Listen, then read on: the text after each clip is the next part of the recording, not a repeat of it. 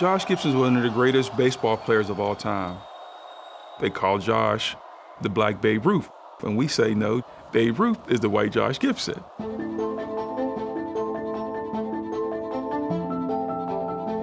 He came to Pittsburgh at a very young age. His father found work with the U.S. Steel Mill and sent for the family when Josh was 11 years old. And Josh started playing sandlot baseball first with the Sandlot Pittsburgh Crawfords, and then he went on to the professional ranks when he was 16 years old, playing for the Pittsburgh Crawfords and, of course, the great Homestead Grays. The Josh Gibson Foundation was formed in 1994 by my grandfather, Josh Gibson Jr., because he wanted to keep the history and his father's legacy alive through the youth in the city of Pittsburgh. We have our STEAM program, our mentoring program, we have an athletic program, we give out scholarships to inner city kids. Our STEAM program here with the Josh Gibson Foundation is science, technology, and